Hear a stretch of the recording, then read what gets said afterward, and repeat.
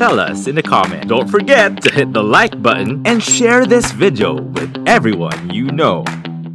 I would love to introduce our first guest of today. She is the acting director at the Mindanao State University Iligan Institute of Technology for the Institute for Peace and Development in Mindanao, and she's also an assistant professor of the Department of Political Science in the same university. So without further ado, I would like to introduce to you Miss Yasmira Moner. Hi, Miss Yasmira. Hi, Erica! Hello sa ating mga viewers. Allow me to greet you the universal greetings in Islam. Assalamualaikum warahmatullahi wabarakatuh. May peace be upon us all, and I hope that we are all safe and staying healthy because COVID-19 is very much out there. So thank you so much for having me here, Erica. As I mentioned a while ago, you are the assistant director for MSU IIT. But what did you do po to get to where you are now? Where did you study? And did you study here?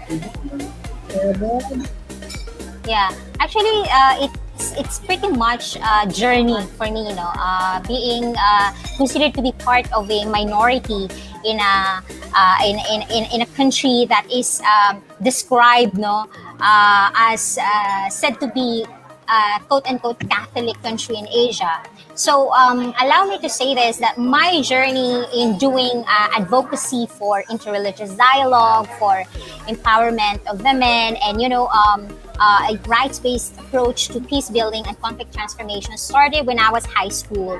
I was actually, I growing up, I was told that I have to basically prove myself, and that's according to what my faith and traditions, as well as my character, and that defines me as a person. What is World Hijab Day exactly? Okay, the World Hijab Day is not. It's not basically a form, what you call this, a formalistic, it's not a UN resolution. Rather, it's a global civic campaign, which started in the United States right after as you can see, right after the 9/11 attacks. And it was created by an American Muslim, Najma Khan, in 2013. To basically, she started a campaign as a solidarity movement in order to mainstream the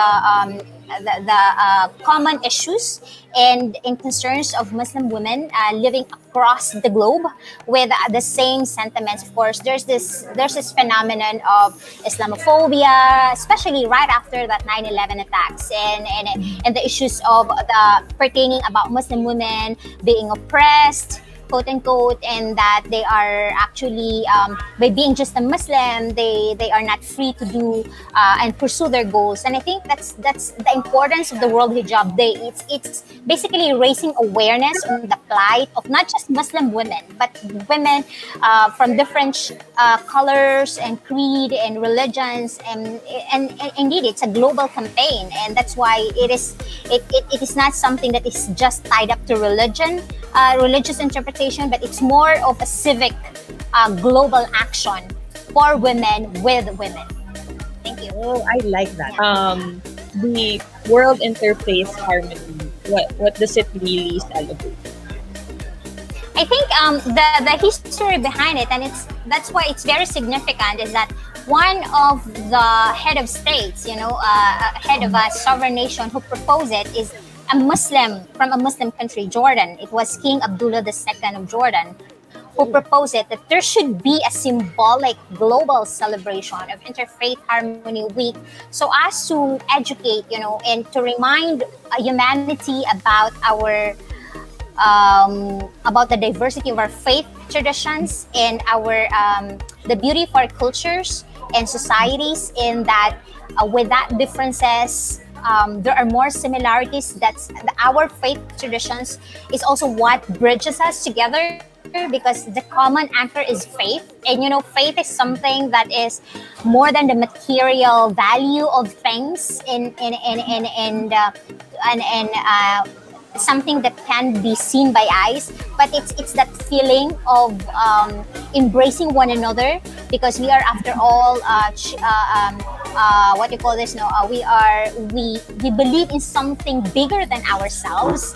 That there is one supreme being, and there are so many ways of trying to show our love for the divine, and that through compassion and mercy and global solidarity, we are able to anchor and strengthen our humanity. And I think that's very important in a world where there is so much divisiveness, consumerism. There's so much excesses, and I think we need to dissenter from a very from this whole idea of modernization, of reason over faith, that kind of thing, or that individual over community. I think with celebrations like this, we bring ourselves to the reality that that there's beauty in diversity, and that there's harmony in recognizing that we may not look alike. Like, we are beautifully, like we're rainbows, in terms of our skin color, creed, religion, our gender orientation, and our sexuality. But at the end of the day, we are all children of God, and we should love each other and have mercy, within each other. And I always remind myself, like, as a Muslim and as a citizen of the world, like I always say, what drives me to do this advocacy is one of the sayings of the Prophet Muhammad, when he, peace be upon him, when he said, or even in the Quran, that actually says there that the Prophet of Islam was sent not just as a mercy to the Muslims, but as mercy to the world.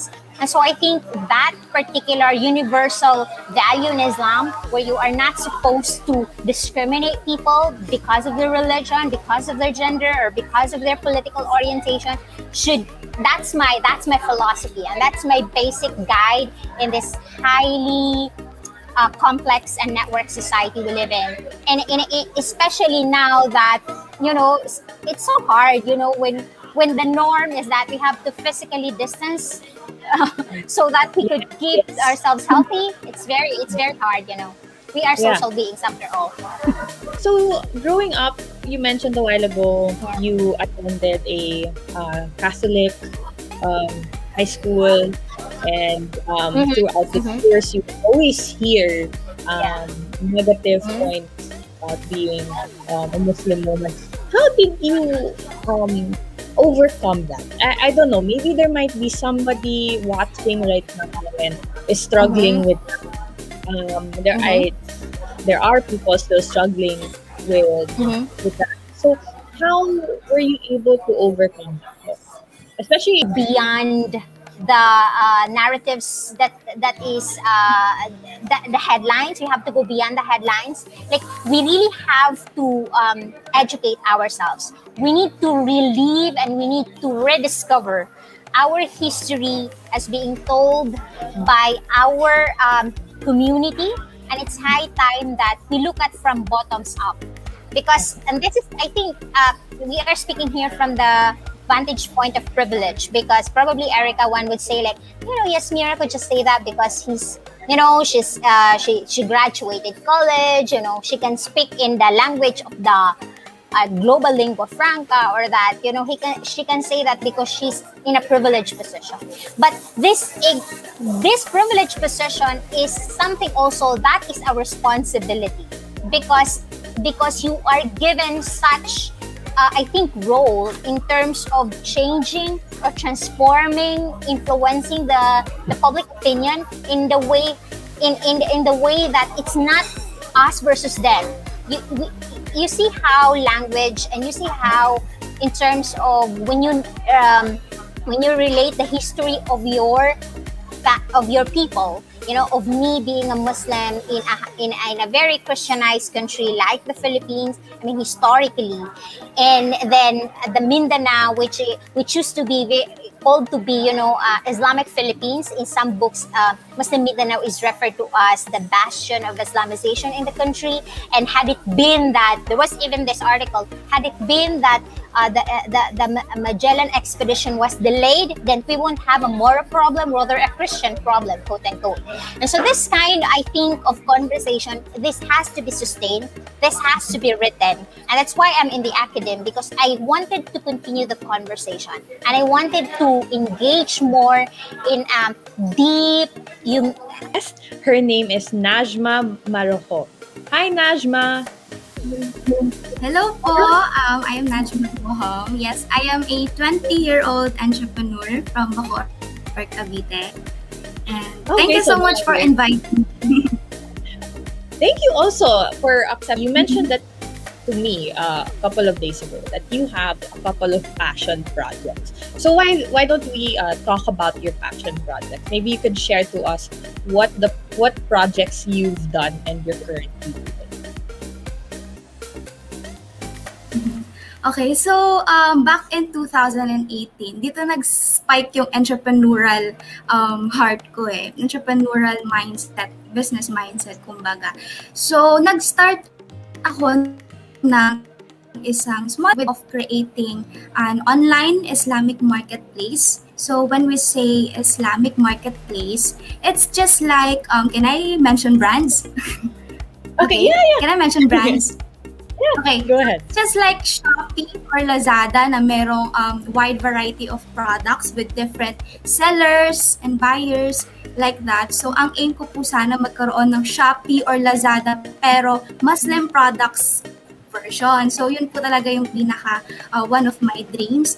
And sinabi since it's World Hijab Day, ang main aside ilan sa mga aim ng World Hijab Day is to encourage non-Muslims too, na like you, na mag-try ng hijab, like that. Pero, hindi naman lahat alam kung saan makakabili, di ba? Kayo po ba? Alam niyo saan bilihan ng mga hijab like this? Here in Manila? Yeah, here in Manila. Parang wala. I can't remember because I know we had to buy because we, again, went to Tawi-Tawi. So, I don't know. I'm not quite sure where we bought exactly. Pero you don't really see that a lot in the market. Yeah. Yes. Stay tuned for the next episode. Only here on V81 Radio, Manila.